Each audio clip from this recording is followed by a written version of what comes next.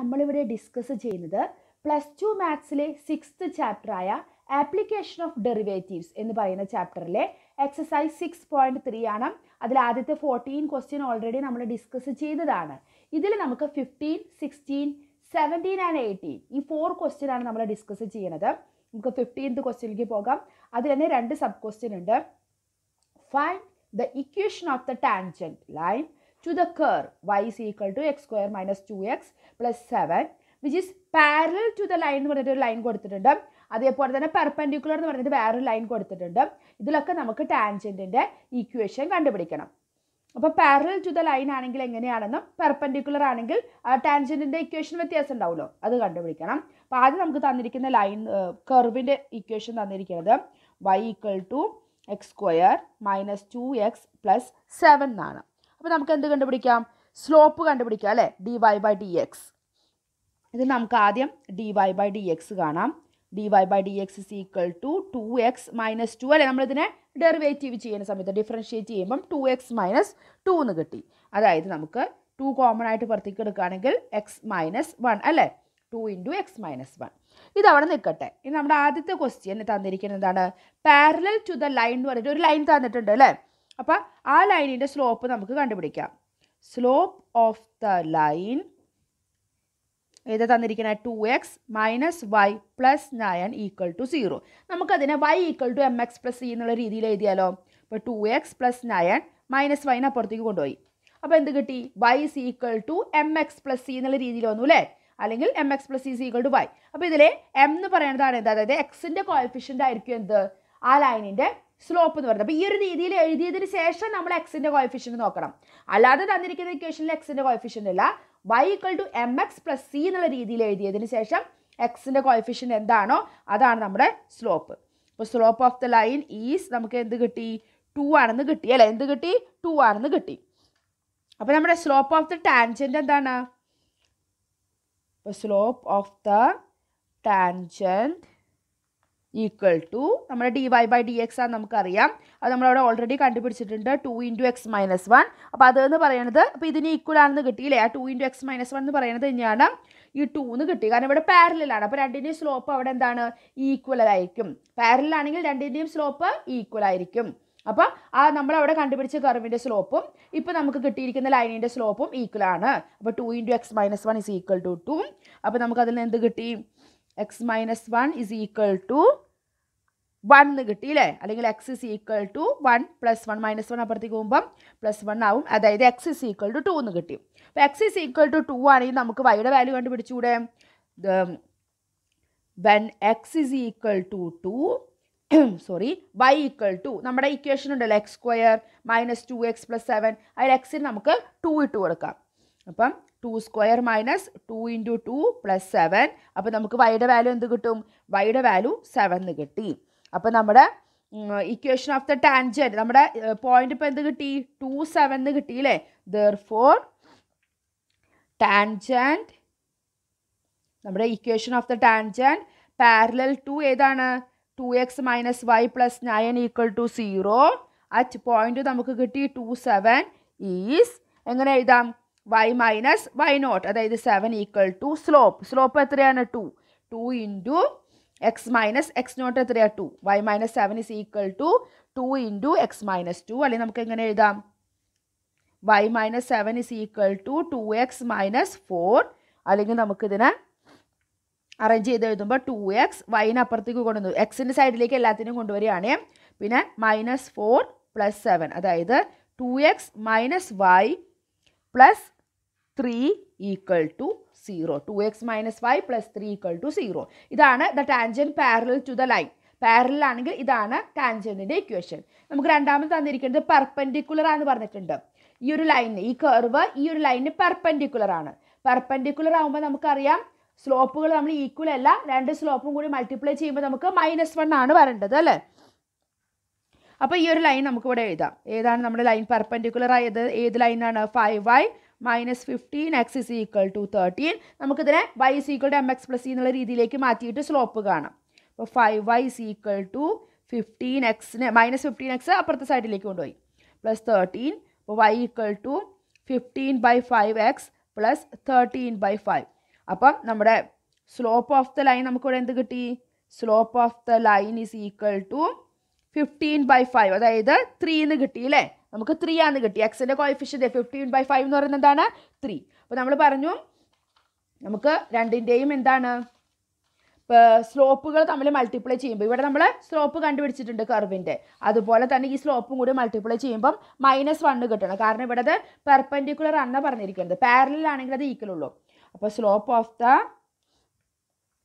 Tangent multiplied with slope of the line equal to -1. അതായത് എന്തായിരുന്നു ഇത്? 2 × x-1 ആയിരുന്നു സ്ലോപ്പ് ഓഫ് ദ ടാൻജൻറ്റ്. അപ്പോൾ ഈ ലൈനിൻ്റെ എന്തായിരുന്നു? 3 ആയിരുന്നു. അപ്പോൾ രണ്ടും കൂടി മൾട്ടിപ്ലൈ ചെയ്യുമ്പോൾ നമുക്ക് എന്ത് കിട്ടണം? -1 കിട്ടണം. അപ്പോൾ ഇത് നമ്മൾ സോൾവ് ചെയ്തിട്ട് നമുക്കിതിൽ എക്സിൻ്റെ വാല്യൂ കണ്ടുപിടിക്കാൻ പോവാണ്. അപ്പോൾ 2x, അപ്പോൾ ഇവിടെ 6 വരും അല്ലേ? 2x - 1 × 3, അപ്പോൾ 6x - 6 is equal to -1. അതായത് 6x is equal to -1 - 6 + 6. അപ്പോൾ നമുക്കവിടെ 5 എന്ന് കിട്ടി. അപ്പോൾ x is equal to 5/6 എന്ന് കിട്ടി. എക്സിൻ്റെ വാല്യൂ എന്ത് കിട്ടി? 5/6. ഇത് നമ്മൾ എക്സിൻ്റെ വാല്യൂ ഇവിടെ കൊടുക്കുമ്പോൾ when x is equal to 5/6, y എന്നുള്ള വാല്യൂ നമ്മുടെ ആ കർവ് നമ്മൾ നേരത്തെ കൊടുത്തില്ലേ, അതുപോലെ കൊടുക്കുമ്പോൾ ഞാൻ കൊടുത്തിട്ടുള്ള വാല്യൂ എഴുതുകയാണ്. നിങ്ങളത് കൊടുത്തിട്ട് കണ്ടുപിടിക്കുക. 217/36 എന്ന് കിട്ടി. അങ്ങനെയാണെങ്കിൽ നമ്മുടെ ഇക്വേഷൻ ഓഫ് ദ ടാൻജൻറ്റ് എന്തായാലും വരും? Equation of the tangent parallel അല്ല, പെർപെൻഡിക്കുലർ ടു ഏത് ലൈനിനായിരുന്നു? 5y - 15x is equal to 13 is at the point at 5/6. അതുപോലെ തന്നെ 217/36 is എന്ത് വരും? y - എത്രയാ? 217/36 is equal to slope. Perpendicular ആകുമ്പോൾ സ്ലോപ്പ് എന്താ? അവിടെ 3 ആയിരുന്നു നമുക്ക് കിട്ടിയിട്ടുണ്ടായിരുന്ന ആ ലൈനിൻ്റെ. പക്ഷെ ഇവിടെ സ്ലോപ്പ് എന്ത് വരും? -1/3 വരൂല്ലേ? നമുക്കറിയാം m ആണെങ്കിൽ -1/m, അങ്ങനെയാണ് നമുക്ക് വേണ്ടത്. അപ്പോൾ -1/3 ഇൻറ്റു x - x0 എത്രയാ? 5/6. അപ്പോൾ ഇതിൽ നമ്മളൊന്ന് അറേഞ്ച് ചെയ്ത് എഴുതുമ്പോൾ നമുക്ക് എന്ത് കിട്ടും? 12x + 36y - 227 = 0. ഇവിടെ നമ്മൾ 36 നമ്മളിവിടെ LC എടുക്കുക. അപ്പോൾ 36 - അങ്ങനെ വരും. അപ്പോൾ ഇവിടെ നമ്മൾ 6x - 5 എന്ന് പറഞ്ഞിട്ട് ഇവിടെ 6ൻ്റെ LC എടുക്കുക. എന്നിട്ട് നമ്മളൊന്ന് അറേഞ്ച് ചെയ്യുമ്പോൾ നമുക്ക് ഈ ഒരു ഫൈനൽ ആൻസർ കിട്ടുന്നതായിരിക്കും. അപ്പോൾ സിംപ്ലിഫിക്കേഷൻ ഞാൻ ഇവിടെ കാണിക്കണില്ല. നിങ്ങൾക്ക് മനസ്സിലായില്ലെങ്കിൽ ഒന്ന് കമൻറ്റ് ചെയ്താൽ മതി. അപ്പോൾ നമ്മുടെ 15th ക്വസ്റ്റ്യൻ കഴിഞ്ഞു. ഇനി നമ്മുടെ 16th question. Show that the tangents to the curve y = 7x³ + 11 at the points, അതായത് x is equal to 2 എന്ന് പറഞ്ഞ പോയിന്റിലും x is equal to -2 എന്ന് പറഞ്ഞ പോയിന്റിലും ആ ടാൻജൻറ്റുകൾ പാരലൽ ആണെന്നാണ് നമുക്ക് പ്രൂവ് ചെയ്യേണ്ടത്. പക്ഷേ പാരലൽ ആണെന്ന് പ്രൂവ് ചെയ്യാൻ നമുക്ക് എന്ത് ചെയ്താൽ മതി? രണ്ടിൻ്റെയും സ്ലോപ്പ് കണ്ടുപിടിക്കുക. സ്ലോപ്പ് ഈക്വൽ ആണെങ്കിൽ എന്തായിരിക്കും? സ്ലോപ്പ് ഈക്വൽ ആണെങ്കിൽ ആ ലൈനുകൾ പാരലൽ ആണ് അല്ലേ? അതാണല്ലോ നമ്മളിപ്പോൾ ചെയ്തുകൊണ്ടിരിക്കുന്നത്. അപ്പോൾ നമുക്ക് ആദ്യം നമുക്ക് തന്നിരിക്കുന്ന കർവ് നോക്കാം. കർവ് എന്താ തന്നിരിക്കുന്നത്? y = 7x³ + 11. അപ്പോൾ നമുക്ക് ഡിഫറൻഷ്യേറ്റ് ചെയ്തിട്ട് നമ്മുടെ dy/dx കാണാം. അപ്പോൾ 7 × 3 21x² എന്ന് കിട്ടി നമ്മുടെ എന്ത്? dy/dx. ഇനി നമുക്ക് m1 എന്ന് പറഞ്ഞിട്ട് ആദ്യത്തെ at x is equal to 2 എന്ന് പറഞ്ഞ പോയിന്റിലുള്ള സ്ലോപ്പ് ഓഫ് ദ ടാൻജൻറ്റ് നമുക്ക് എടുക്കാം. അതിന് നമുക്ക് m1 എന്ന് പേര് കൊടുക്കാം. Slope of the tangent at x is equal to 2. ഏത് പോയിന്റിലാണോ കണ്ടുപിടിക്കേണ്ടത് അപ്പോൾ അതിന് എക്സിൻ്റെ വാല്യൂ കൊടുക്കുക.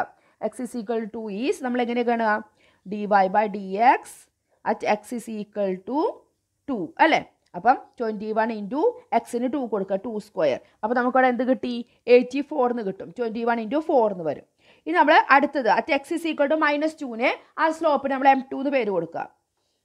അപ്പം slope of the tangent at x is equal to -2. അപ്പം dy/dx at x is equal to -2. അപ്പോൾ നമ്മൾ എക്സിനെ ഇതുപോലെ സ്ലോപ്പിൻ്റെ സ്ഥാനത്ത് എക്സിന് വാല്യൂ കൊടുക്കുമ്പോൾ എഗെയിൻ നമുക്ക് -2ൻ്റെ സ്ക്വയർ എടുക്കുമ്പോൾ പോസിറ്റീവ് ആയില്ലേ? എഗെയിൻ നമുക്കത് 84 എന്ന് കിട്ടി. അപ്പോൾ at x is equal to 2ലും x is equal to -2ലും നമ്മുടെ സ്ലോപ്പ് ഇവിടെ എന്ത് കിട്ടി? അതായത് 84 എന്ന് കിട്ടി. അതായത് m1ഉം m2ഉം ഈക്വൽ ആണെന്ന് കിട്ടി. അങ്ങനെ രണ്ടും ഈക്വൽ ആണെങ്കിൽ നമുക്ക് എന്ത് പറയാം? ടാൻജൻറ്റുകൾ പാരലൽ ആയിരിക്കും. The tangents are parallel at x is equal to and x is equal to -2. Parallel ആകുമ്പോഴാണ് സ്ലോപ്പുകൾ അവിടെ ഈക്വൽ ആവുക. ആ ഒരു പോയിന്റ് നിങ്ങൾ ഓർത്താൽ മതി. നമുക്ക് 17th ക്വസ്റ്റ്യനിലേക്ക് നോക്കാം. Find the points on the curve. ഒരു കർവിന്റെ പോയിന്റ്സ് നമ്മൾ കണ്ടുപിടിക്കണം. അറ്റ് വിച്ച് അവിടെ എന്താ പ്രത്യേകത? Slope of the tangent is equal to the y coordinate of the point. Slope എന്താന്ന് പറയണില്ല, അത് y കോർഡിനേറ്റ്. ആ പോയിന്റ്, ഒരു പോയിന്റ് ഉണ്ടല്ലോ, അതിന്റെ y കോർഡിനേറ്റ് ഈക്വൽ ആണെന്നുള്ള ഒരു ക്ലൂ നമുക്ക് തരുന്നിട്ടുണ്ട്.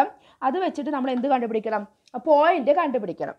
അതാവുന്ന പോയിന്റ് നമ്മൾ കണ്ടുപിടിക്കണം. അപ്പോൾ ഏത് പോയിന്റിലാണ് അത് അങ്ങനെ സംഭവിക്കുന്നത്?